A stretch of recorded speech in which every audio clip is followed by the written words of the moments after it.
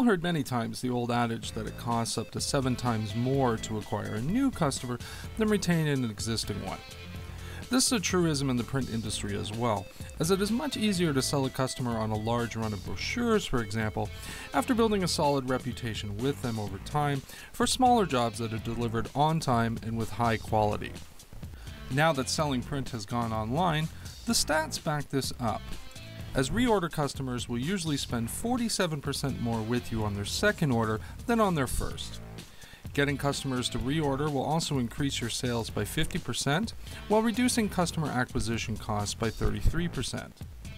By applying your marketing kung fu to your existing list with targeted promotions, you can also trim about 80% off your direct mail budget. Adding web to print with its instant reorder capability can further reduce these costs to almost zero. To see this in action, one needn't look any further than Vistaprint.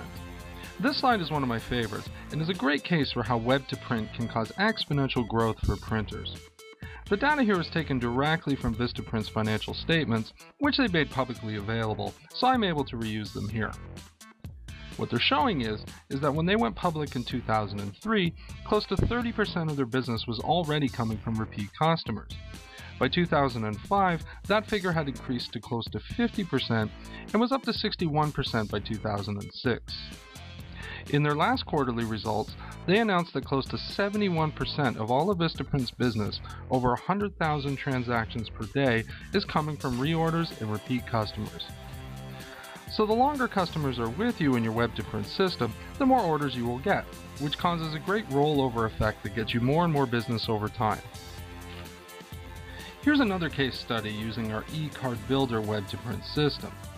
Professor Print is a Toronto-based print broker that does about 1.5 million in volume per year and has been in business for about 4 years.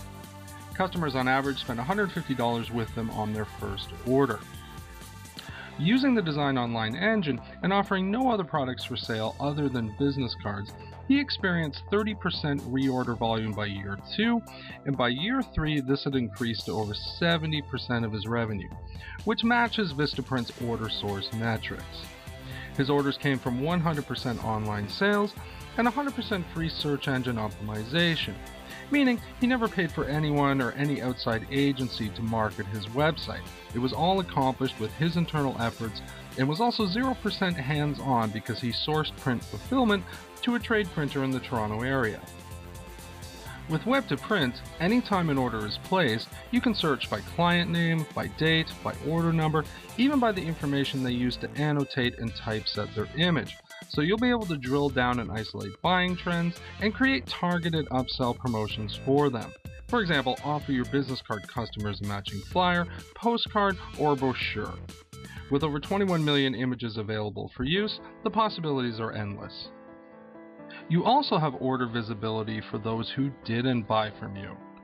Web to print allows you to see all your shopping cart reports, meaning for those visitors that built a design but didn't commit to the purchase, you'll have access to the unfinished proof, product selection, and customer data.